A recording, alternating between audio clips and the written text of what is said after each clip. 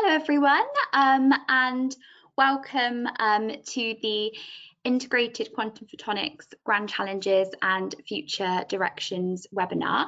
And this is from JPhys Photonics and IOP Publishing.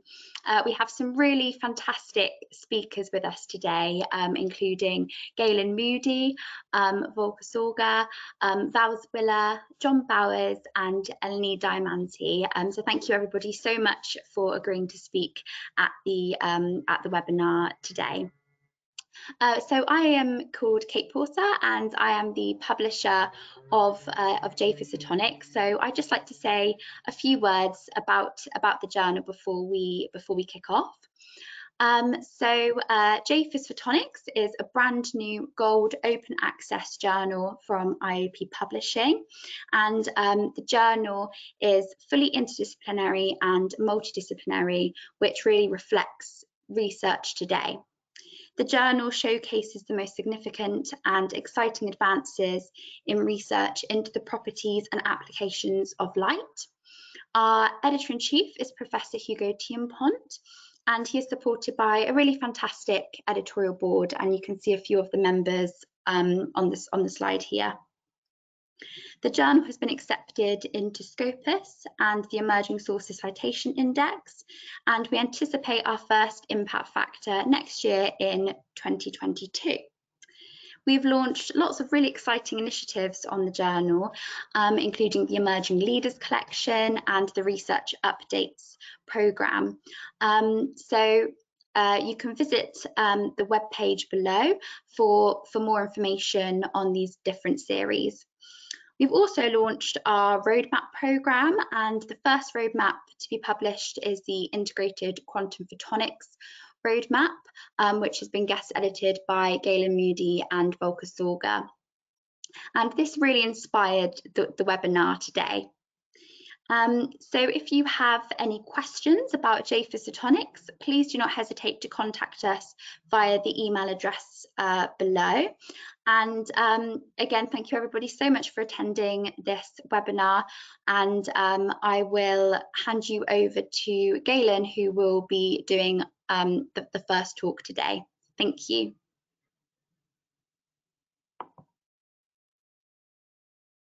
Okay, thanks, Kate. Let me get my slides sharing.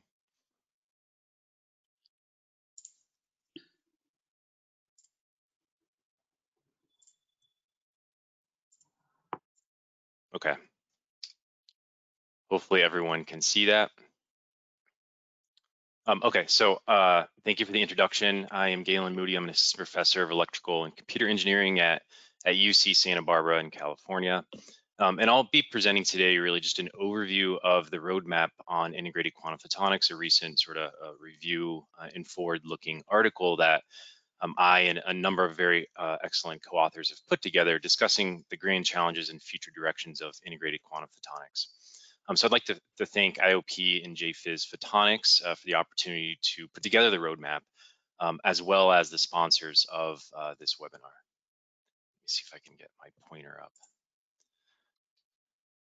So in the roadmap article, we sort of begin with a timeline of sort of the field of integrated quantum photonics. It's a really young field. It really began in about 2008 with a demonstration of 2-photon interference on chip.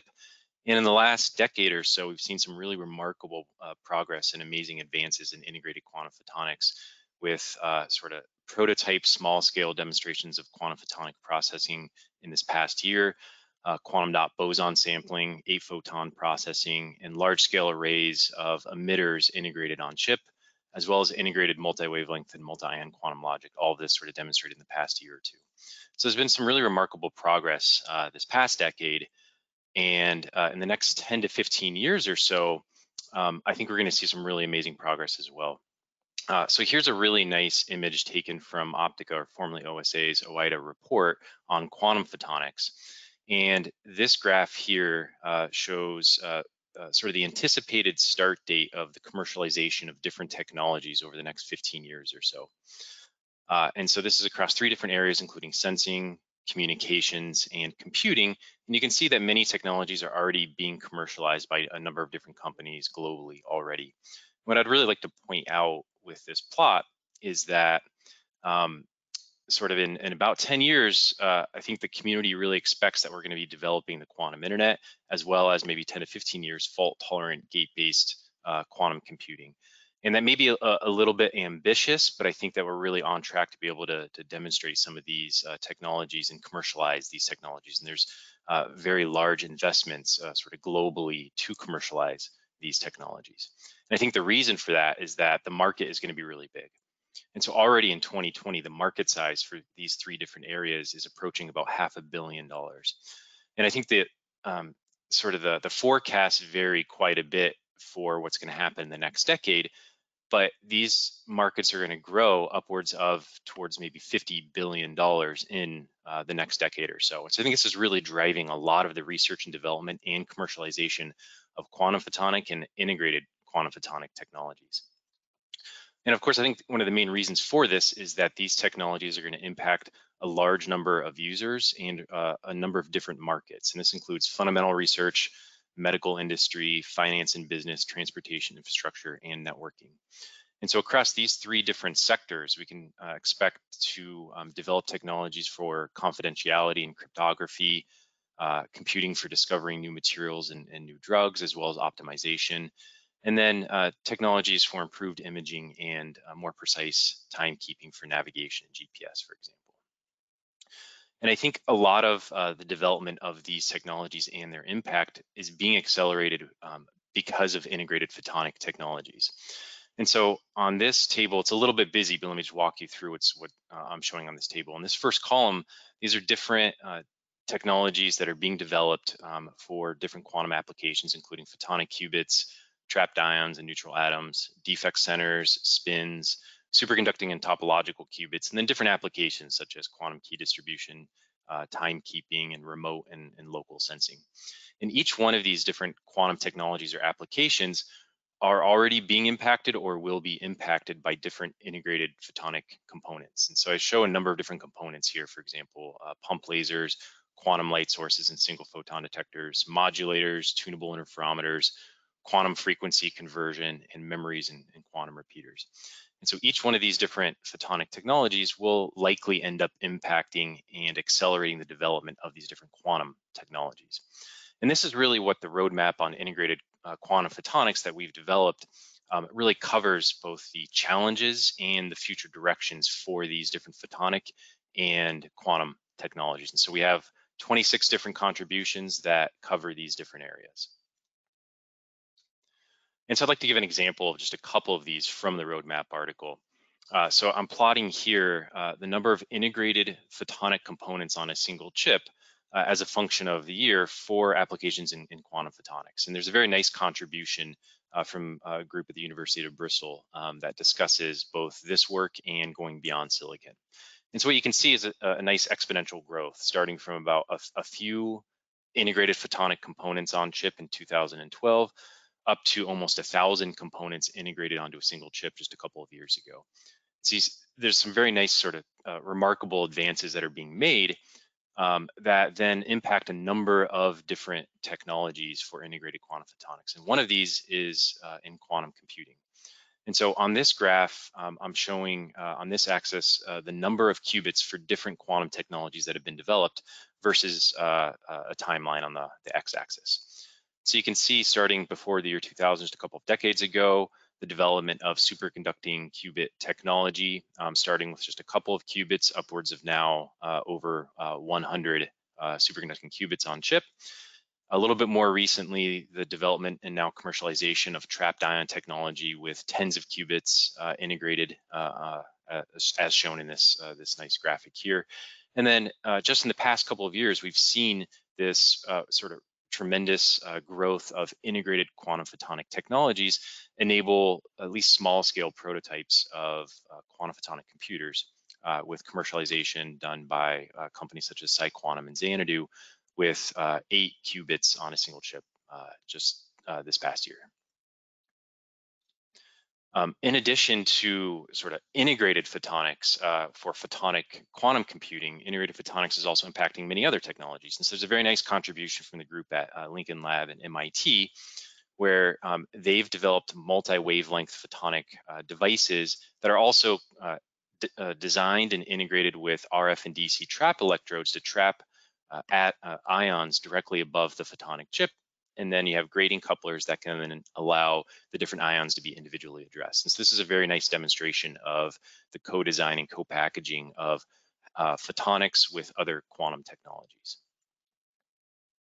And I think what really kind of summarizes sort of future directions for integrated quantum photonics is a very nice contribution by another group at MIT Lincoln Lab on heterogeneous integrated photonics for quantum information science and engineering. And what they really describe in this contribution to the roadmap is sort of a roadmap and a vision towards how to develop photonic technologies that have really high functionality and are the complexity to be able to achieve all of these goals that we're trying to achieve with integrated quantum photonics. And so they discuss heterogeneous integrated photonic based platforms, electronic and photonic co-integration, bonding and deposition of thin films onto photonic platforms, and then sort of pick and place methods. And the goal here is to really integrate different photonic materials and different components onto a single chip. And the reason you may want to do that is if you look at different integrated photonic platforms, such as silicon on insulator, silica, silicon nitride, 3,5 materials, diamond, and lithium niobate. And then if you look at the different photonic components and different functionality, including lasers, quantum light sources, passive and active devices and detectors, there's not one single platform that has full functionality for all of these different components. And so we really need a heterogeneous integrated photonic approach going forward to be able to develop these technologies. And so this is a very nice contribution that sort of kicks off the roadmap article discussing these challenges and then future directions. And so I'd like to conclude really with a few predictions, at least that I have, maybe bold predictions for the next 5 years or so. So what I think we're going to see is we're going to go beyond NISC devices and really see a quantum advantage of technologies that are running useful algorithms. And this is going to require foundry level fabrication of heterogeneous quantum photonic integrated circuit platforms. I think we'll also see the development of more sophisticated quantum networks of dissimilar quantum systems. For example, a node with an NV center and a different node with a superconducting qubit. And what's needed to do this is to develop quantum memories and repeaters, as well as high fidelity transducers that can convert quantum signals between these different frequencies that these different nodes operate at. And then I think we'll also see some really exciting photonics-enabled scientific discoveries, for example, discoveries related to dark matter or fundamental tests of quantum mechanics. And I think this is going to require the development of entangled arrays of sensors and quantum elements. And this is entanglement that's distributed remotely as well as sort of chip scale local entanglement. Okay, so to conclude sort of this introduction, so we can move on to the more technical talks, I'd really just like to thank all of the co-authors that have contributed to the roadmap on integrated quantum photonics. There's an amazing list of co-authors that have all written very nice contributions. And so I encourage you to go and read through the roadmap article. And I'd also like to thank IOP and JPhys Photonics, as well as the sponsors for this webinar. Okay, so thank you everyone, and if there are any questions, I'm happy to answer them if we have time. If not, I will try to respond in the chat with responses to your questions. Thanks everyone. Brilliant. Thank you so much, Galan, and thank you so much for all your work along with Volker organising the roadmap as well. So I believe Volker is actually going to be chairing the webinar today. He had a few technical issues at the beginning, so we just went straight to an introduction of JPhys Photonics. But Volker, are you able to hear us now? Yes, loud and clear. Thank you very much, Anastasia and Kate. It's really like a pleasure of like chairing this session this morning, and thank you Galan Moody for this like wonderful introduction already. My name is Volker Sorger, and I'm at the George Washington University at this time. Wonderful. I think at this point we can just probably directly go to the questions as well. Maybe starting off, thank you Galan. I remember the slide you showed with the numbers of qubits over time. Really, of course, reminding us a bit of this like good old Moore's law style, where we're starting to put more and more basically coupled components into into a circuit to get higher functionality. I remember at some point I did see a talk that talked about the sort of like almost like a minimum set of qubits in order to become somewhat functional. And I think remember like the number was around 100 or maybe a little bit more or so. Maybe could you comment a little bit about basically where we are currently, in particular in integrated photonics and PICs, in this sort of like usability chart of mapping these qubits onto applications? Yeah, that's a great question. So I would say that plot that I showed, sort of the number of qubits versus the year, that's sort of a more probably too simplistic of a view. It's really not just the number of qubits, but it's really also, like, for example, the errors. And so how noisy are your qubits? And so it really kind of depends on sort of whether your qubits need error correction, as well as what is the fidelity of the single and 2 qubit gates that you can operate with. So I would say with integrated photonics using photonic qubits, I think they're a little bit later to this race. Based on that timeline, some of the first demonstrations are really just a couple of years ago. And so right now we're sort of at 8 qubits compared to sort of tens to upwards of 100 qubits for other platforms. So the technology isn't quite as mature, but I think the future is actually pretty bright for photonic qubits, because depending on how you develop your sort of hardware and your algorithms, you can kind of build in error correction really nicely as you go. And so I think we're going to see some really remarkable advances in the next 5 years or so with photonic qubits. Wonderful. Thank you, Galan. Maybe quick follow-up on the noise side. Indeed, exactly. I remember those plots where on the y-axis basically is the like noise fidelity, and the x-axis numbers of qubit, and they form some sort of like L-shape kind of structure basically, with like a knee, like a bend. And in terms of noise, do you see a particular opportunities or threats using the integratedness of our circuits, as opposed to, let's say, ions or free space approaches? I think for any approach, as you start scaling up and you're trying to pack in more and more qubits or more and more elements onto a chip, and then probably networking those chips, I think all approaches are going to see challenges with maintaining low noise and high fidelity operations as you start scaling them up. I wouldn't say it's easy, but I think it's easier to make a single qubit work really well. But then trying to scale it up to tens or hundreds or thousands or eventually maybe millions of qubits, that's where the challenge, I think, comes into play. And I think that's mostly an engineering challenge. We kind of understand the fundamental science of a lot of these different platforms already really well. And so now we're kind of transitioning to more engineering challenges to try to maintain the really good single qubit operations and 2 qubit operations as we scale everything up. Right. And in the end, an optical, in this case, quantum processor, certainly has many signatures and features that also a quote unquote simple optical transceiver link features as well. Basically, SNR, signal to noise ratio, bit error rate at the detector, and so on. And then, of course, signal cleanup. Wonderful. Yeah. And that's a very nice comment, just to, I guess, conclude that I think it's one advantage of integrated photonics for quantum computing is that sort of in the same sort of infrastructure, you've got the computing architecture and the networking kind of built in. We're likely going to have to network many chips together to make a sort of a fault tolerant universal quantum computer. So.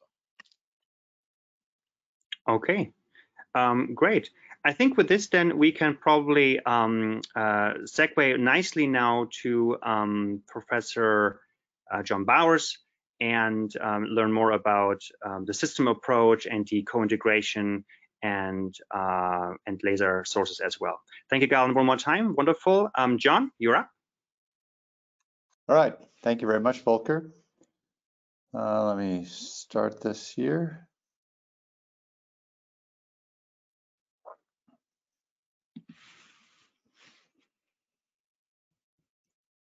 Let's see. I don't know if you can see my screen now.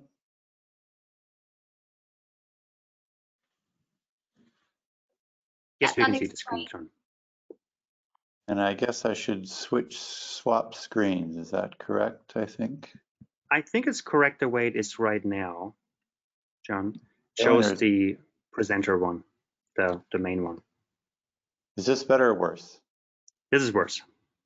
Okay. Yeah, it was fine as it was, John. If you don't mind swapping the display again. All right, great. Well, thank you for that introduction. And as we discussed in the previous slide, I'd like to talk about sort of technically how we implement this and where the state of integration is and what's possible. I want to acknowledge Galan and others at UCSB, Lin Chang and Trevor, Josh and Corey for fabricating these devices. And here's one example shown here. This is an array of lasers, a variety of different lasers, DFB, DBR, and so forth, pumping in arrays of resonators for photon entanglement. And so I'd like to go into all of that technology.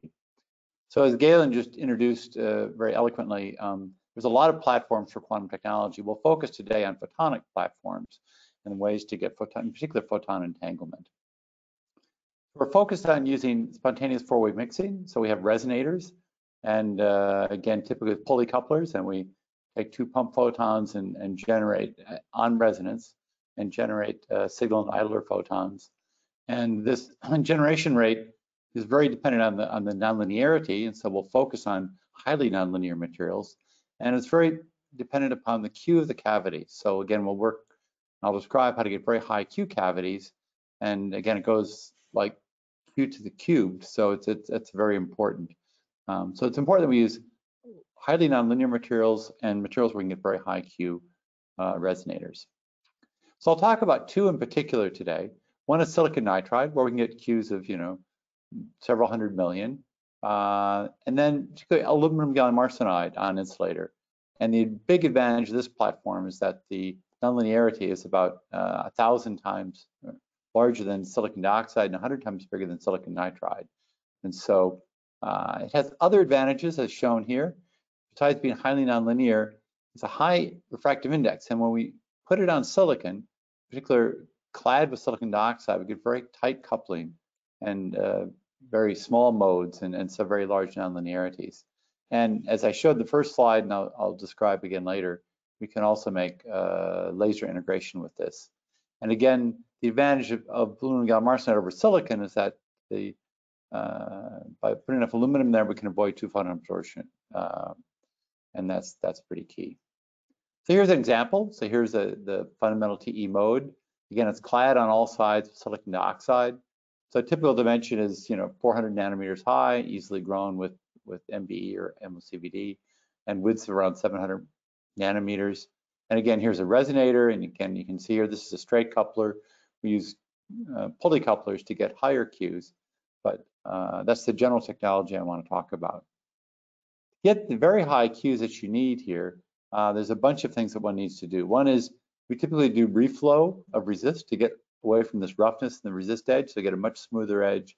And on the sidewall here, you can see it, that this roughness limits your Q to typically below 1 million, and with very smooth sidewalls, you can get Qs of 3 million or more, as shown here. And Weiquan developed this technology at UCSB, and there's a nice paper here in Optics Express that describes that. And again, of course, the roughness on the top and the bottom of the L-gas is very important. And it is typically required to use MBE material because the lower carbon incorporation results in lower absorption losses. So as one example, we can look at just Kirk-Holm generation in one of these resonators.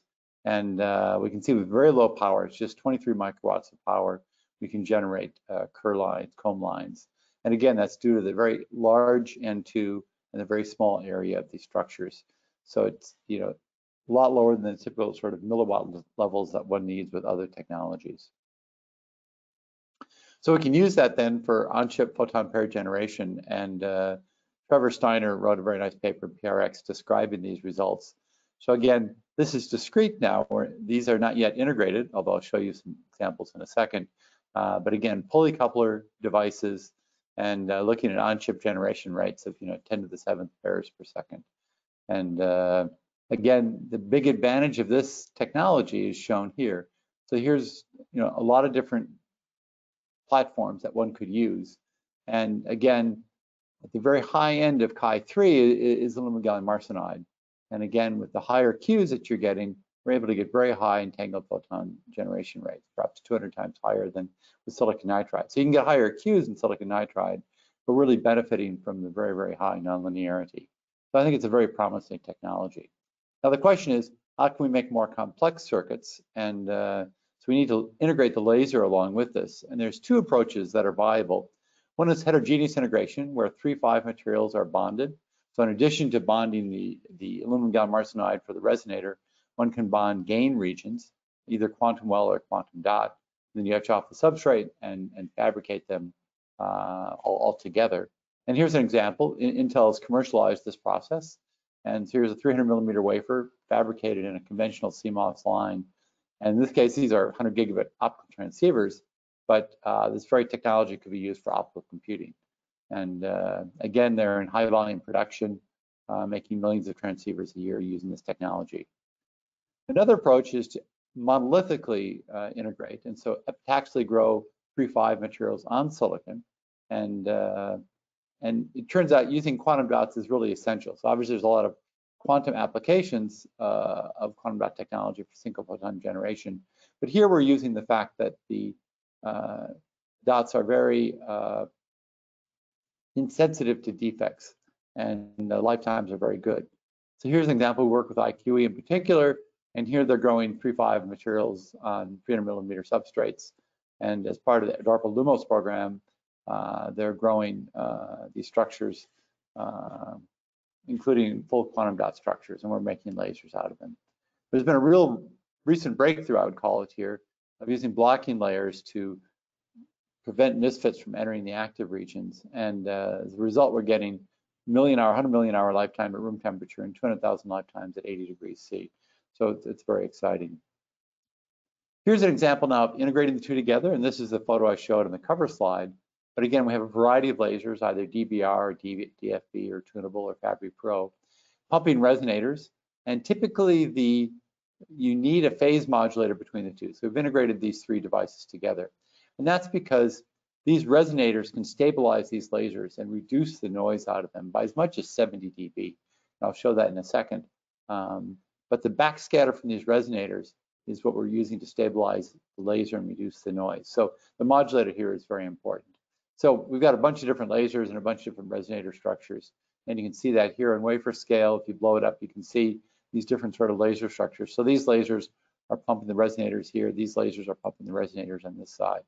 A little more blow up here. Again, you can see the resonators here. So this is a collaboration with Tobias Kippenberg at EPFL. And with those, we generated soliton generation. And so depending upon how much current you put in, how much power you put in, you get single soliton generation, or 2, 3, or 4 solitons in the resonator, soliton crystals. And so obviously the rep rate changes by that factor of 2, 3, or 4. In other work, we've looked at integrating silicon nitride hybrid. So these two chips are side by side. And so again, you have DFB lasers, high Q resonators, and you can get, reduction in noise of, in this case, modestly, 30 dB noise reduction. And what we discovered is that you get this turnkey soliton generation where the backscattered light puts you into the single soliton mode, and it's turnkey. You don't need to adjust the frequency of the power. You just turn the laser on, and it automatically goes into this single soliton mode. You can do this at a terahertz, or 40 gigahertz, or 20 gigahertz.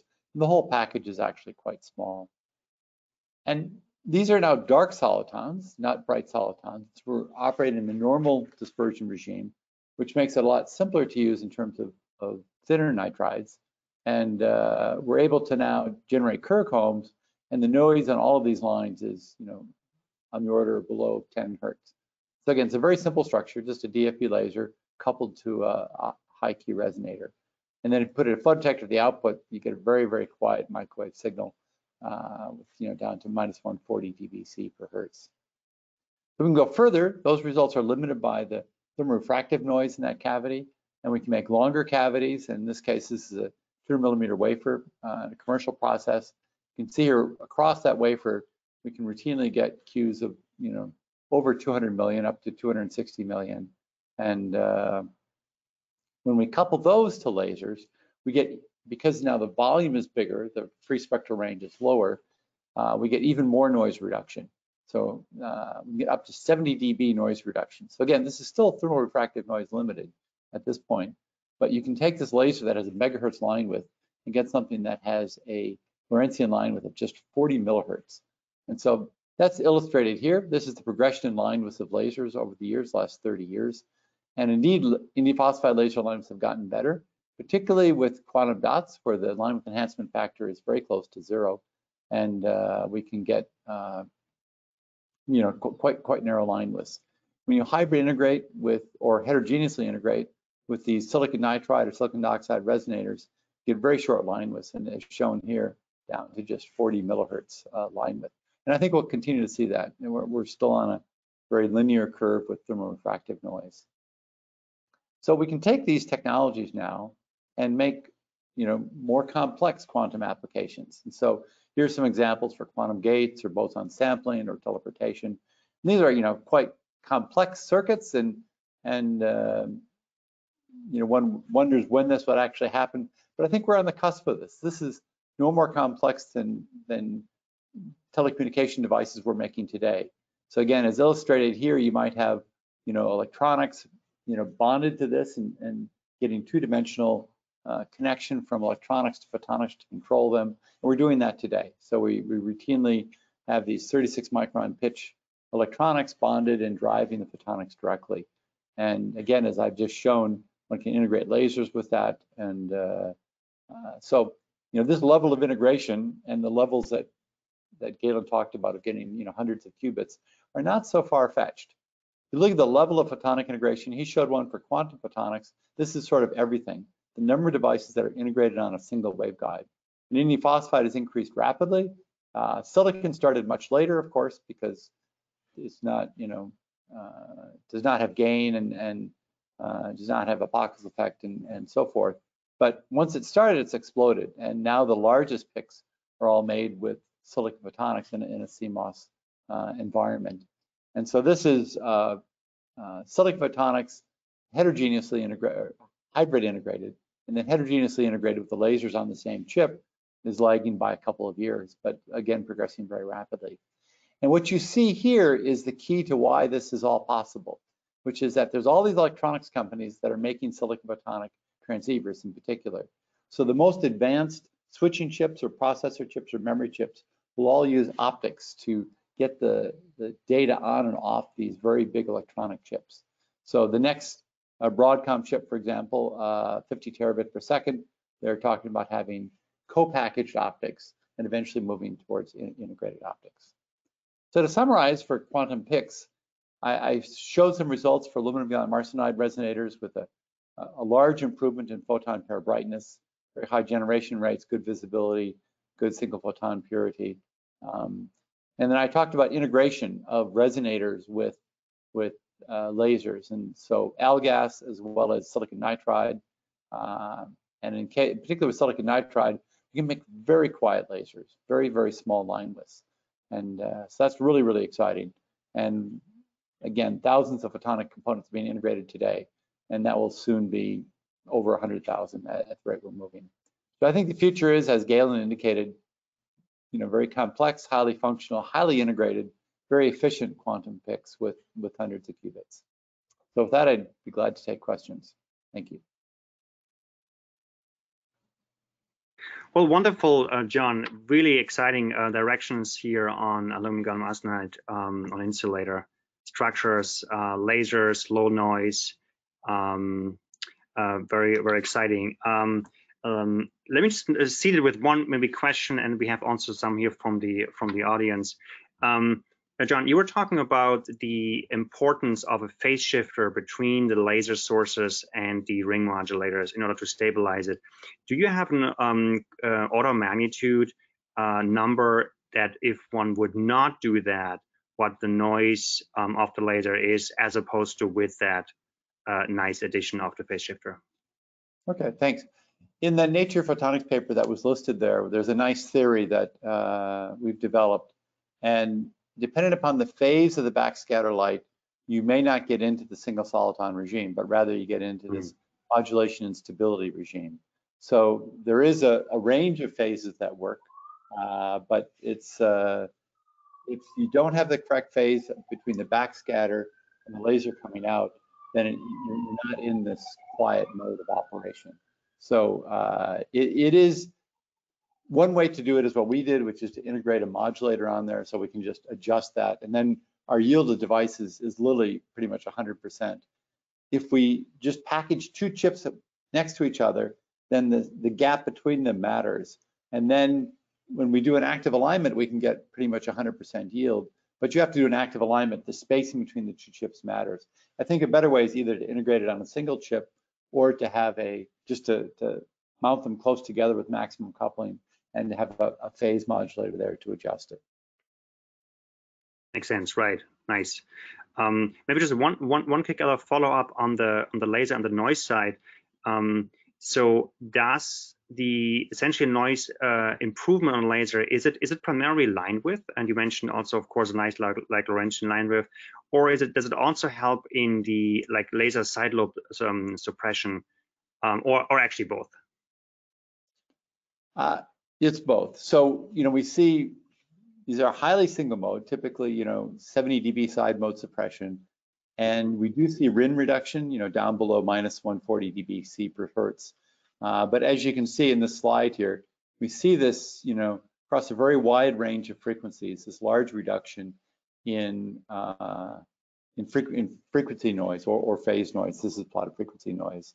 So, very low frequencies, you start to see an increase here. This is at a kilohertz. Down below hertz, you start seeing environmental effects coming in. But indeed, we're in the end, this is limited by the thermorefractive noise. And so Kerry Vahala's group has done a very nice theory of that. And we've been using that. And so again, this is 135 megahertz free structure range. It's about 1 meter long cavity. If you go to 10 meter long cavities, we expect to see, again, a dramatic reduction below this level. And so that's really, really very exciting. Indeed, right. In fact, we do have a question, like another question also from a webinar attendee, and it's a bit more of an open question. It essentially relates to the differences specifically between integrated quantum photonics and integrated nanophotonics. And the notion is that at the nanoscale, objects follow also quantum mechanics, and the question is a little bit around clarifying the differences between, maybe at a higher level, between integrated quantum photonics, as we discussed it mainly, I guess, today, and maybe notions of nano optical structures, which also preserve certain quantumness in there by sheer size, probably like to see quantum effects. Could you maybe comment any about this? Sure. I mean, I think the two fields are very much converging, and one of the really exciting parts about going to these CMOS foundries with incredible lithography, right? They can make these nanophotonic structures easily. Just you write it on the mask and they come out. So much better lithographic capabilities than most of us have been using in photonics. Right. And so I think we will indeed see much smaller lasers. There's really nice work out of Matsuo's group at NTT on making these photonic crystal lasers where the thresholds are just microamps, and they're very, very small. So when we fabricate with Intel, for example, they can write large arrays of gratings across the wafer, and chirp gratings and different sorts of phase shifts in here and everything. And it's really simple to do lots of very interesting investigations that would be very difficult for us to do otherwise. And I think in general we'll see this nanophotonic integration. So photonic crystal lasers for sure. In the case of something like what I've shown here, high power is important, and so there's a trade-off there in terms of getting the 1 over power dependence of line width typically. So those may end up being bigger structures, but I think we're going to see a lot of synergy and cross-fertilization between these two fields.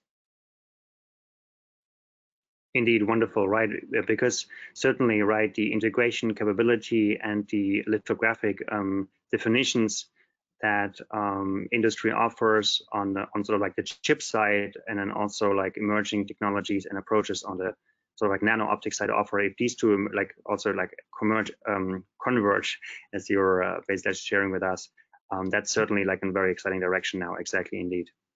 And then there's the ability to scale up quickly, right? You know, when you take these, I mean, everything I've talked about today could be done today in multiple foundries. You know, obviously Intel, but also, you know, there's 2 DARPA programs, Lumos at Tower Semiconductor and at AIM Photonics, and lasers are integrated with the rest of it. And again, the advantage of CMOS is you can scale very quickly. So Intel went from, you know, nothing to several million transceivers a year in just 2 years, right? And they could scale 100 million transceivers a year. So that's, you know, when we start looking at quantum computing being widely deployed, that's really very possible, I think. Very exciting. I think we're, as you're basically just quoting yourself, just at the cusp of a very nice directions and very very exciting technology that have basically been developed and moving forward. Thank you, John. Thank you, Dr. Bowers. He is a distinguished professor at UCSB and holds the Fred Kavli Chair in Nanotechnology, and is also director of an Institute of Energy Efficiency, which again, efficiency and energy is also something certainly that quantum systems will be playing a major role as well. Thank you very much.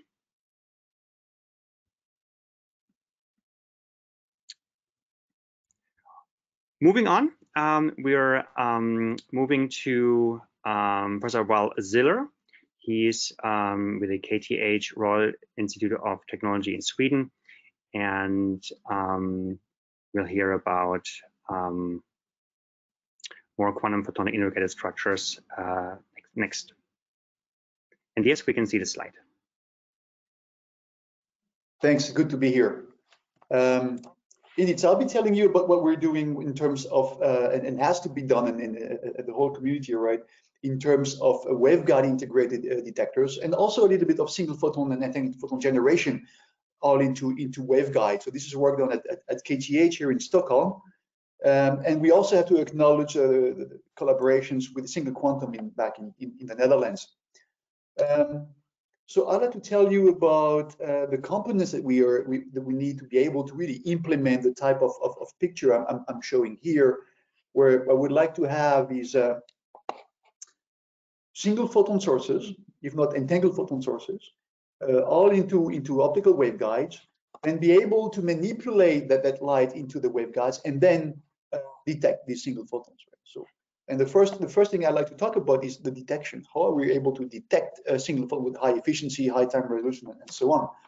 And the answer came from the code 20 years ago exactly. In 2001, Professor Goldsman in Moscow came up with this concept of using a superconducting nanowire to detect single photons. So the concept is shown here, where what you see is that if you have a superconducting nanowire, so the thickness is going to be on the order of 5 to 10 nanometers typically. The width is going to be on the order of 100 nanometers. And this is cooled below TC. And the absorption of a single photon is enough to destroy the superconducting state that we have here. So we just drive a constant current below the critical current. And what happens is B and C, we create this resistive region into the nanowire, forcing the supercurrent to flow around it. We exceed the critical density, and we have a detection event. The system just goes resistive. So in terms of operation, this is very trivial, essentially, right? What we need to do is apply a constant current, and a single photon absorbed in our device will give us a voltage spike. All right. What's also interesting is that 20 years on, we're still debating the exact physical mechanism of this process. Right? What I show here is, of course, very basic, and a complete full understanding still remains to be obtained. All right.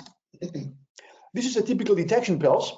So what you see is that we have an extremely fast rise time, okay, and then the recovery is essentially set by the kinetic inductance of the device, okay, which typically for a large device, as I'll be showing in the coming slides, is on the order of many nanoseconds. That typical device here I'm showing is a total of about 8 nanoseconds to recovery.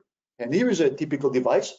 So what we very often want to have is efficient single photon detection on whatever comes out of an optical fiber, single mode optical fiber typically. Hence, what we like to do usually is to make a detector with a diameter of the order of 10 microns, okay? And we make our nanowire meander of that region, which means the overall length of our nanowire is on the order of 500 microns. Okay. And this means that the kinetic inductance is non-negligible, and we have these 10 to 20 or so nanoseconds of recovery time for every event. But as we make the nanowires shorter, and I'll come back to this later, of course, we can operate much faster. The recovery time is going to be a lot faster. What else do we have? Well, the different techniques are available to prepare the films. So sputtering is a very usual technique, but there's also MBE, ALD, CVD. So there's a lot of different techniques available, which have been recently shown to be very good, to also give us very high quality films, superconducting film that we can then use to make our detectors. The operation temperature is typically on the order of 2.5 Kelvin. For some materials, it may have to be even a bit lower. Okay, so that means that we, of course, obviously need to cool down our devices now to cryogenic temperatures. And in many cases, only for the detectors. We have cases that I'll be showing you now that the emission of single photons, everything else, is working very well at room temperature, but the detectors are the elements, are the instruments that require cooling to cryogenic temperatures. And this is totally justified. So here is the specs for a typical commercial device. What you can see, as you increase the current you apply on device, shown first here in red, is the detection efficiency. So as you reach about 50 microamps, the detection efficiency starts to go up, and it plateaus at something above 90%. Okay, this is system detection efficiency. This is at I think 1.3 microns, and this is what you get. But when you see, there's a price to pay shown in black here. These are the dark counts. So when you operate at fairly high currents, to be sure that you have the highest possible detection efficiency, the dark counts may not be negligible anymore, right? So some of the measurements that I'll be showing later were obtained with a very low current, so a sacrifice on the detection efficiency, which can make down to about 60%, but then corresponds then to a dark count in the millihertz range. Okay? Of course, a question for the whole community is, where is the detection efficiency limit? Is it 99%, 99.9? So that's an open question. And the hardest thing to answer that question is actually the measurement. Measuring detection efficiency with very small error bars of way lower than 1% is extremely challenging. Even our friends at NIST, I think, will confirm this. It is very time-consuming, very hard to come up with very precise detection efficiency. So it is, in a sense, harder to measure the high efficiency than to actually obtain it by nanofabrication of the devices. So this is to show you also the detection efficiency as a function of wavelength for one particular type of device where we have a resonant cavity, okay, and the light is brought with an optical fiber, okay, and you can see we can make an optical device, a resonator, send 1.3 microns, for instance, and then we get this high efficiency there, and in the neighborhood we still get a very decent detection efficiency. Okay. An open question in this field is, where is the detection limit for energy to the blue and to the red? So single photons can now be detected with this technique here down to the mid-infrared, okay, at a cost, of course, of efficiency, but we can detect single photons down to 10 microns. And the same goes for the blue. We can detect very deep in the blue. We have a paper recently out, for instance, for X-ray single photon detection, okay. So these are other regions where these type of detectors could really make quantum optics possible in the deep UV with X-rays, or in the mid-infrared, where also single photon detectors with this type of time resolution and detection efficiency were never available so far. So I'm talking about time resolution, and here are some of the results. So what I show on the left is one of the first devices we ever made some let's say 10 years ago. And at the time, you can see that we had a time resolution here of on the order of 80 picoseconds. Okay. And what we did over the years, we improved the electronics. So we switched to cryogenic amplifiers. We worked with impedance matching and so on. So we really optimized everything there. And what we were able to achieve nowadays is somewhat easily something of the order of 10 picoseconds of time jitter, right? Which is starting to be very significant for many applications, because for instance, in LIDAR, 10 picoseconds is the time it takes light to travel about 3 millimeters, right? And this we can do now with the single photon detection level. Where's the limit here? This is really unknown, okay? So the goal we set ourselves is to go below, shorter than 1 picosecond, okay? Let's see if we'll get there. but there is clearly no clear demonstration of any limit there, of any lower limit besides delta E, delta T, and so on. So what I want to show you here is that it is perfectly possible to combine high detection efficiency together with high time resolution, and this with this type of detectors, and this over essentially a very large frequency range. What I show you on the left is at low energies, mid-infrared. So these measurements are done at 3 microns of wavelength. So we're detecting here single photons at 3 microns. Okay. And you can see that we are able to detect single photons rather efficiently. Okay. This is a normalized efficiency here. We don't reach 100% by far, but still we are able to detect single photons at 3 microns. And at the time, the corresponding time resolution is still about 14 picoseconds. So we can detect in the mid-infrared single photons and still have a very high time resolution. At telecom frequencies, what we can do is achieve efficiencies on way above 90%. Okay, and this again together with a time resolution of the order of 15 picoseconds. Okay, and in the visible, for green light, for instance, we're there also able to achieve very high efficiencies. In this case, on the order of 80%. Together again with a very high time resolution. So we can really combine, there's no trade-off here with this type of detectors. We can combine high detection efficiency together with the very high performances in all other aspects. Another issue that was a limiting factor in the early days was a polarization sensitivity. One polarization was detected with a higher efficiency than the other. Okay, you can see this in the inset at the bottom left here, where we plot the detection efficiency for Tm over Te, and you can see that we had a high ratio with a dashed line here, which is just a bare detector, okay, a meandering nanowire on the silicon substrate. What we were able to do with simulation and then doing it in the lab was to deposit a bit of silicon nitride on top of our detectors, and this has this very nice effect that it essentially gets this polarization impedance away. So we were now able to get, as you can see, something like 0.9. So a ratio for both polarizations starts to be close to unity. It also shows that we can deposit silicon nitride on our detectors, and this means we can also obviously also make waveguides, yeah, onto our detectors, which is of course what I want to get to. Of course, another question is how many detectors can you operate? Right? Because for many of the applications we already heard about, we will need a massive amount of detectors. I've been showing you so far a single detector, but we need to already think about scaling up. So the very simple system I've been showing before, based on the smallest cryocooling systems we can have available today, are able to operate as many as 48 of these detectors, okay, with one cooling system and still reach a temperature of the order of 2.5 Kelvin. Okay, of course. Here, the limit is the coaxial cables. I mean, we have a coaxial line, one coaxial cable for every detector that takes us to room temperature. That's the heat load, right? It is definitely not the detectors. So there will be, of course, a need in the future to also be able to operate with a lower heat load by maybe processing, analyzing all of the detection events within the cryostat and only coming out with the results. Nevertheless, we're scaling this up as much as we can, and we have the system under development here at KTH that is designed now to operate about 1,000 detectors simultaneously. And once we reach these kind of numbers, what we're going to suffer from is an avalanche of photo detection data. Right?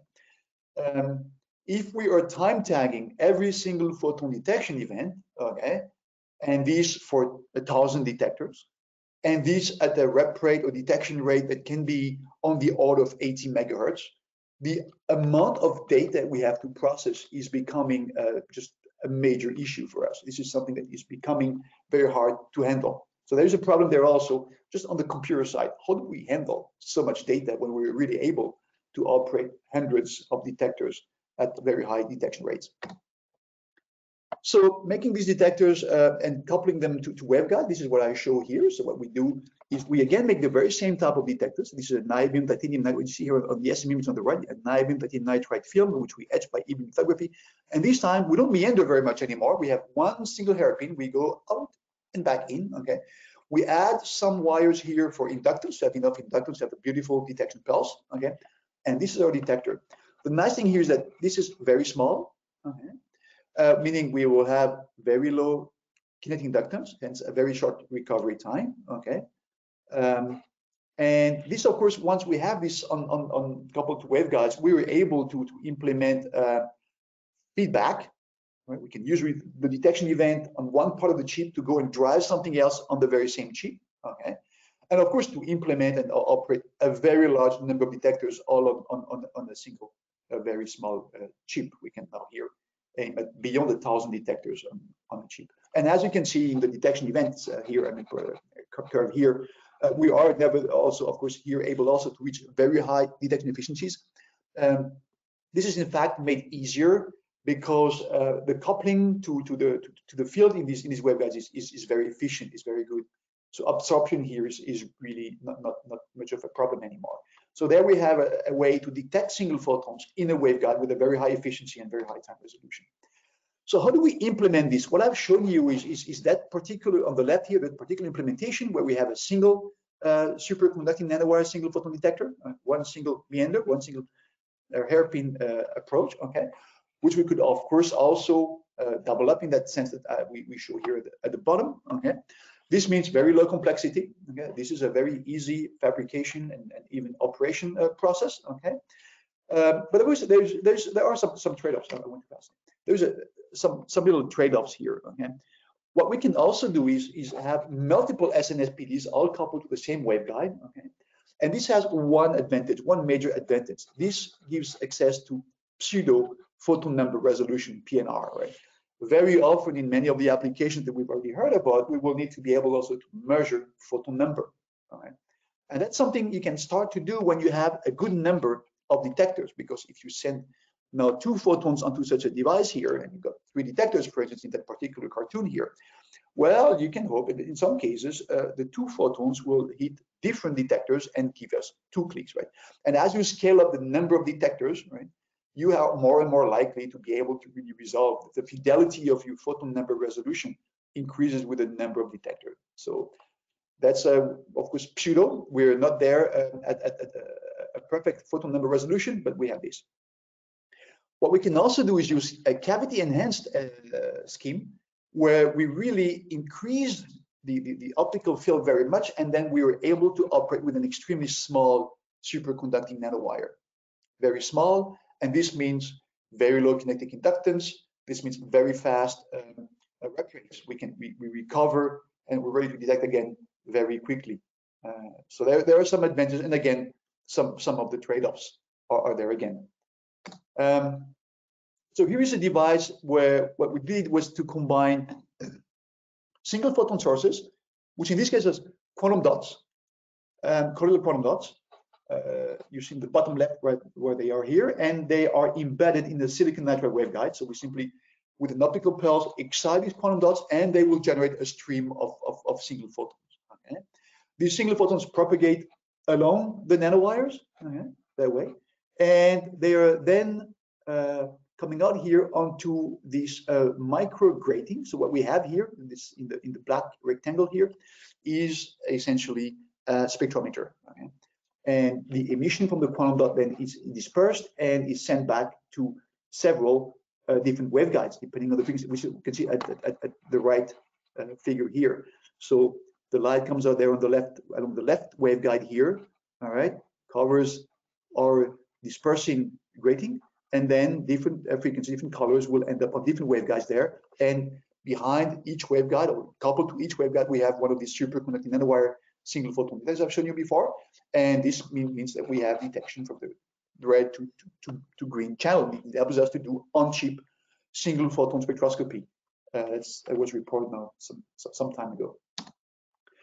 Now, one thing that counts very, very much in all these events, all these processes is the time resolution of our detectors. We need a very high time resolution, because what we're showing here is simply a very simple simulation of the correlation, so the single photon measurement, okay, on an ideal single photon source, which would have a lifetime of 100 picoseconds, but where on the top side here, on the top, we would have 200 picoseconds of timing jitter in the detector. So we have a perfect ideal single photon source, okay, but our detector has a timing jitter of 200 picoseconds, which can easily get from an avalanche photodiode.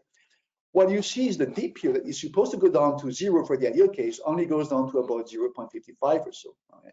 So we don't even reach 0.5. And this is only because the dip is washed out by the low timing jitter of that detector. If you instead do the exact same simulation, but now have 10 picoseconds of timing jitter, something we achieve these days easily with our detectors, what you can see is that you recover an extremely good anti-bunching behavior, right? So the G2 noise to 0.04. So this is just to say that time resolution is a very essential feature in many quantum measurements, and it's something you cannot gain back or compensate by longer measurements. Okay. Of course, the time resolution also sets the bandwidth in all kinds of communication, be them quantum or not applications. What I want to briefly show you also is the type of single photon sources we are making and how we implement them into our waveguides. So this is a type of quantum dots self-assembly in this particular case here that are engineered to emit at telecom wavelengths. So what we have here is a strain tunable quantum dot based on gallium arsenide materials that emit single photons, even entangled photons, at a wavelength of 1.55 microns above. And you can see that by playing with the piezo here, by applying a voltage, large voltage on the piezo, we're able to strain our quantum dots and modify the emission frequency substantially. And this we can do for the exciton, trion, and bixon in this particular case. So this now gives us a source of single photons, entangled photons at telecom wavelength, tunable, and working extremely well at low temperatures. And when we look at these type of devices and do again this anti-bunching measurement, looking for the single photon nature of the emitter under pulse excitation in this case here, and these are dots emitting at 795 nanometers. What we achieve is an extremely good G2 measurement. You can see that there's really obviously no correlation events at time 0. If we zoom in here, we see there's 21 events, okay? And this gives us a very, very, very, very good, very highly pure single photon statistics. This is made possible not only again by the quantum dots themselves, which are of course very clean, but also by the detectors, which we in this case we operate at a fairly low current of 60% of the bias of the clear current, which means that we get extremely low dark count rates from our detectors in the millihertz range. Okay, and this is what enables this extremely pure observation of single photon behavior. We can also do this with nanowires. This is what I like to tell you in the last part of my presentation. We can also use nanowires quantum dots. So these are grown in Canada by our friends at NRC Ottawa. So what they can do, they can sandwich a little segment of indium arsenide phosphide in an indium phosphide nanowire. Okay? And this little segment is going to act as a quantum dot. Okay? And when they choose things right, they get us quantum dots emitting at around 1.3 microns of the telecom wavelength with very sharp lines and so on. And these are different, every color is a different quantum dot. Okay? And every line is a different species. It could be an exciton, a biexciton, a charge exciton, doubly charge exciton, and so on. So we have these beautiful sharp lines, and now what we can do is use the nanowires and use those as the single photon sources we're going to implement into our waveguides. Okay, so what we do essentially is we have this array of nanowires. We look at them and identify the good ones and pick the best ones, place them on an oxidized silicon wafer, and build the whole photonic circuit around that. Okay, this is scalable.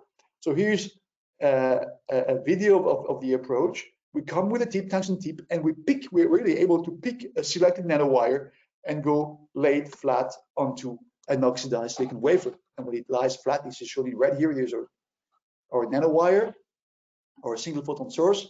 We have it lying down on an oxidized silicon wafer. We deposit silicon nitride again.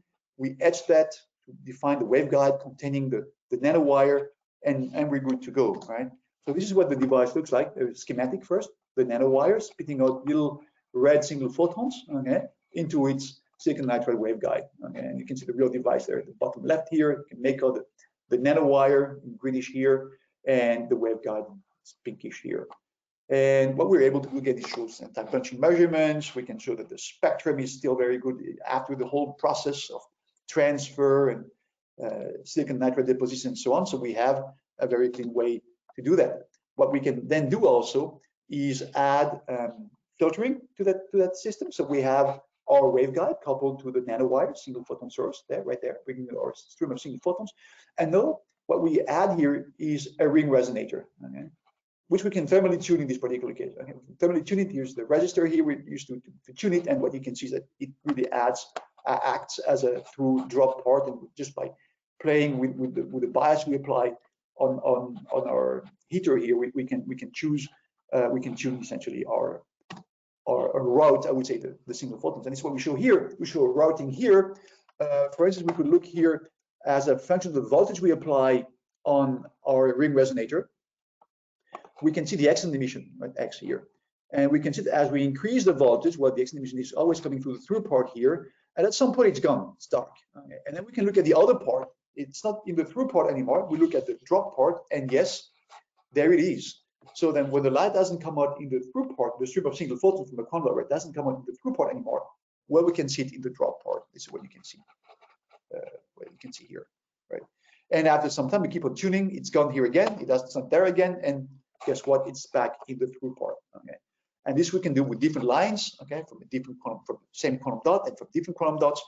Now this gives us a way really to select and to route different single photon emission processes from even the same system into the different waveguides. Of course, warming up the system has some drawbacks, right? We want to operate superconducting detectors in the neighborhood. That's one thing, and also for that reason, strain tuning is a better way. I'll come back to this very soon. So that's one proof of principle, but strain tuning might be better. Another thing is the scalability. If we're aiming for all the fascinating things we've been hearing about so far, we will need way more than one quantum source coupled to a waveguide. So here we have a schematic where we have two of those. Okay, so we've got two quantum dots in nanowires coupled to one waveguide. And what we're able to do with that device here is, again, use our ring resonator to filter out route, and we can choose at a given voltage here that the emission line, the single photon from quantum dot number 2, will be coming out in that part, or another bias here will be able to send out the photons from another quantum dot into that part. So here we're able now to really analyze and play with the emission from several quantum dots. Okay, we can scale this up further. What we can also do is do this, for instance, in the case with 6 quantum dot nanowires. There they are shown schematically here, each with their own different spectra. And what you see in the inside here is the whole device, where what we have is a set of ring resonators, and the photons are sent out, and then we can route any of them into any other waveguide. So that's what we can do so far. Hal, thank you. We just need to keep a little bit like an eye on the clock. Just yeah. FYI. Yeah. So I just have 2 slides and I'm done. So this is one of my last slides where I show you that we don't rely here anymore on thermal tuning, but this is MEMS. Okay. You see, we've got 2 waveguides, and we're able to bend one compared to the other to modify the coupling. So we've got this beam splitter here, if you want, right? And we were able to change the coupling, and this enables us then to send, as you can see, detection to either, the light either to detector A or detector B. So we have got this thing, and this is the result we have from this device. So all on the chip, again, including detection. And what you can see, we can measure lifetime of a quantum dot, for instance, and we can measure anti-bunching, so single photon generation. Yeah. So the challenges ahead, right? What did I tell you? First, that superconducting single photon detectors are really approaching the physical limit for efficiency, time resolution, and dark counts. And one of the challenges, surprisingly, is maybe not so much in the fabrication, but it is actually in the efficiency measurements themselves, to show and to measure how good the devices are. Waveguide integration also is really impressive. We can go to very large numbers of detectors. And one challenge there is actually not making 1,000 detectors. It's actually to operate them and to process the data we generate. Okay. Photon number resolution also with high fidelity remains a challenge. There we really need to come up with new schemes. And also we're using different materials. And over the past 20 years, this has been evolving, but we still maybe possibly could identify better materials for all these detectors. And this takes me to the end, and I'm happy to take questions. Thank you. Well, thank you all very much. I think we have certainly some questions indeed, also from the audience. Wonderful. And yeah, we have definitely seen now talked about lasers, and of course they generate photons, and now we need to detect photons at the single photon level. I think we just have about 15 minutes left. I think at this point, let us move on to the next speaker and hold the question for the end. Thank you very much, Val. Appreciate it. Great. Wonderful. Really exciting work with like very short picosecond delayed detectors. Wonderful. All right, moving to our final speaker. I'd like to introduce Eleni Diamanti. She's running a group at the French National Center for Scientific Research, and is currently serving as the Vice Director of the Paris Center for Quantum Computing. Eleni, I would be happy to have you, and we can see your screen, and the stage is yours. Thank you very much. Thank you very much, Volker. It has been a pleasure to participate in this roadmap, and thank you for the invitation to this webinar on the peak challenges and perspectives for several areas across quantum technology. So I'll be focusing more on quantum communication networks and cryptography, a bit on the system level. So let me give you some general introduction. So just to make sure that we're all on the same page, a quantum communications network, what it does, a bit like a normal classical information network, is connects quantum systems that can be sensors, memories, quantum processors, or simple devices that generate or measure quantum states to exchange data. And the general application perspective is to demonstrate a quantum advantage in security, efficiency, and computation for specific tasks. So let us see a few of these tasks. These are some applications of quantum communication networks. I'm showing here a roadmap towards the quantum internet, where you see on the bottom a bit where we are today. So at the stages of the quantum network, where we know how to do trusted node networks and prepare and measure states, and then we are progressively adding entanglement and storage and going up to quantum computers. And then on the right, you see the cryptographic and communication applications that these stages of the quantum network gives access to. So you will notice that one of the major applications that we have access today is quantum key distribution, and I'm going to add to this also random number generation, quantum random number generation, which is one of the main applications of quantum cryptography as well. So I will focus a little bit this presentation on this application. So this also leads me to the technological evolution that is happening as a sort of forecast that we also included in the roadmap, where you see that presently we're at the stage where we have gone beyond the proof of principle for QRNG and QKD.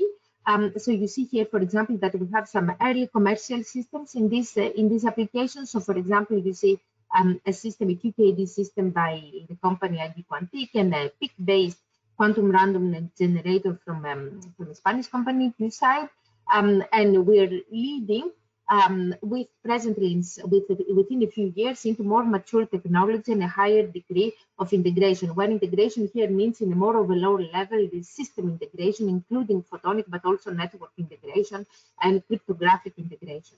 And then in the next few years, we'll advance in more quantum cryptographic applications, and eventually in 10-15 years towards quantum repeaters and the quantum internet. So let's talk a bit more about QKD. So this is the flagship application of quantum communication.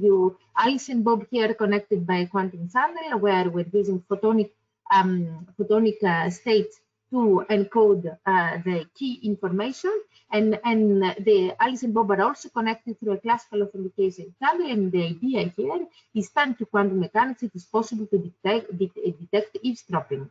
So essentially what QKD does, it enables the exchange of sensitive data with two very important characteristics in the information security field, which is that we have information theoretic security, which means that we don't have to make any computational assumptions on the eavesdropper, and also long-term security, which essentially protects against the store now and decrypt later type of attacks that can be extremely dangerous.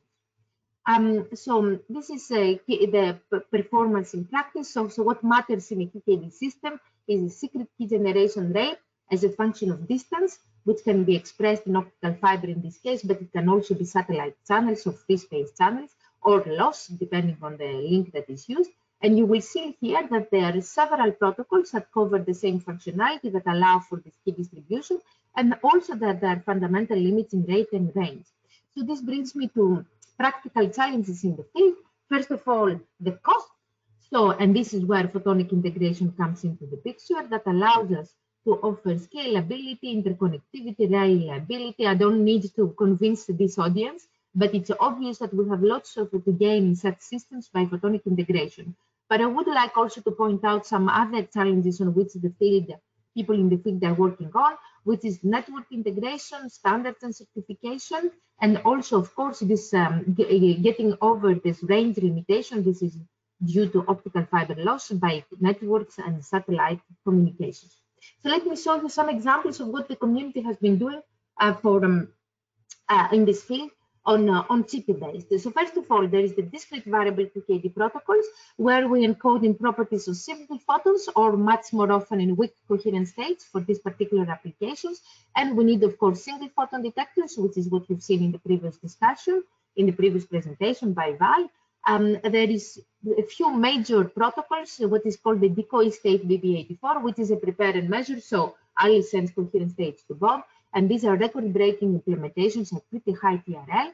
And there is also the measurement device independent, or the so-called twin field, where we have Alice and Bob sending to a joint station measurements. And this is compatible with some star topology because we use this relay. And it also gives you resilience to detector side channels because this relay node can be untrusted and also pretty loss resilient. So in this field, in the DVQKD, one of the most advanced applications demonstrations is the one that has just been published a few days ago by our colleagues from Toshiba UK, who implemented a full, it's the first time that a full system, PIC-based system has been implemented, and you see for a decoy state protocol. So you see here a transmitter that is based on indium phosphide, and same for the QRNG, a silicon-based receiver, and of course the detectors are off-chip, which is the major characteristic of single photon detectors. So this was a nice demonstration demonstrating the potential of PIC-based QKD systems. I'm also noting here implementations of measurement device independent QKD, which is applicable to long distances, from Bristol on indium phosphide, and from KFA in China, again on silicon. Sorry. So you see here that both these platforms, and here of course on silicon, the lasers are also outside. So you see that essentially the chips here are used only for the modulating, so for the transmitter needs of this protocol. Another technology that is very much used is CVQKD, continuous variable QKD, where the encoding is happening in quadratures of the electromagnetic field. Here we're using coherent detectors, and these technologies are compatible with telecom networks, so telecom technology, and this is why they're particularly popular and useful for this type of applications, and for where typically a little bit shorter distances than discrete variable QKD, but with a very good integration capacity, both at the photonic level and at the network level. Here I'm going to show you an example of how such a system, proof of principle integrated system, has been shown by our colleagues in Singapore on this CVQKD protocol, and this is silicon. Again, the laser is off-chip, but the detectors here, and what this is important, contrary to the discrete variable case where it is not possible to integrate single photon detectors, in this case it is possible, and so this is the type of things that they have shown. In Europe, we have a very big activity in this direction as well. So one of the European quantum flagship projects that is called CIVIC, where we are collaborating in Paris with Barcelona and with the Fraunhofer Institute, HHI. We have built a number of chip components and subsystems for transmitter based on indium phosphide. We also have indium phosphide receiver, high-speed receiver, homodyne detector, and silicon receiver that we have built here in Paris. This is the one that we have in my lab. And you see here that we show the typical linear operation, performance short noise limited performance that is expected from such an on-chip homodyne detector with a clearance that can go up to 15 dB for a bandwidth that is limited to about 5 megahertz. So this demonstrates short noise limited operation, which is compatible for CVQKD for these on-chip detectors, which is major attribute of for CVQKD operation, and we are currently in the process of putting the transmitter and the receiver together to demonstrate to perform a full system operation of CVQKD. I will not spend, in the interest of time, I will not spend much time on advanced functionalities. I would like to point out some work that has happened from our colleagues in Padova, where they had shown free space daylight field experiment with silicon peaks. And this is important because of this is an experiment that opens the way to possible implementation of satellite links. And I remind you that this is extremely important. Satellite links are extremely important going further toward global quantum communication infrastructure. There is also work on within another quantum flagship project, Unicorn, on hybrid peaks. So the one that I showed here is from time being and entanglement. And I'm also showing you an example of an alga chip for polarization entanglement that we did here together with my colleague Sara Ducci from the University of Paris, where we used this chip to actually demonstrate, again, at the system level, a BBM92, the demonstration of entanglement-based QKD protocol and also entanglement distribution over a fully connected network. And finally, there are some efforts for on-chip storage, but I would say, for example, here in Caltech, but I would say that this type of implementation, so on-chip memories and repeaters, are still a long time ahead. So I'm going to conclude with some perspective and challenges. So quantum communication networks will be part of the future quantum safe infrastructure.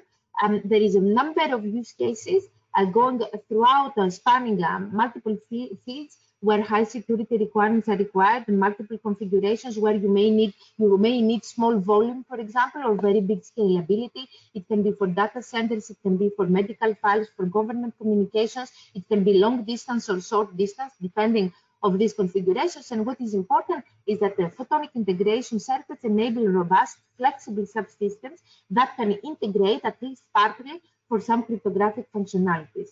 As you see, the field is advancing a lot, but there is quite a few challenges ahead. First of all, the performance in general is not currently comparable with non-peak based systems. So this is one of the major challenges that we need to push.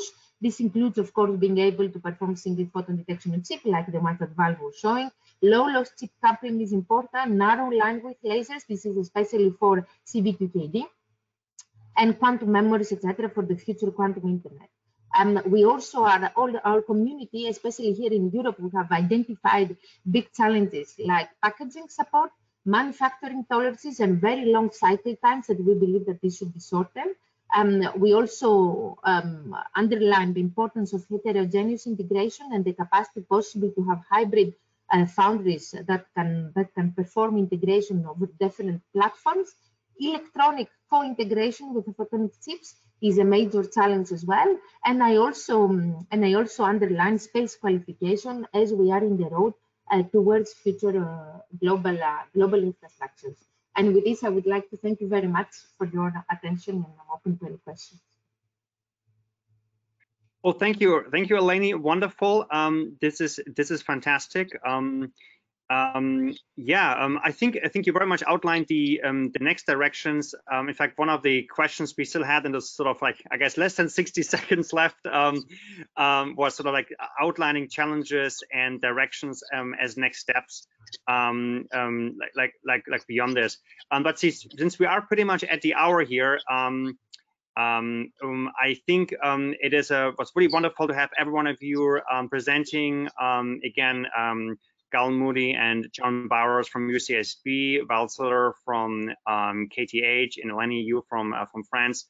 So that's like it's very exciting, very great directions. It's very promising. There's certainly unsolved challenges as well, manufacturing, integration, yeah, looking forward to this comments online. And with this, like to thank everybody. Thank you, Journal of Physics Photonics, for hosting this. And not to cut it too short, I think that's why basically we'll leave it out like right here. Thank you for attending, and have a wonderful day and a wonderful wherever you are. Thank you.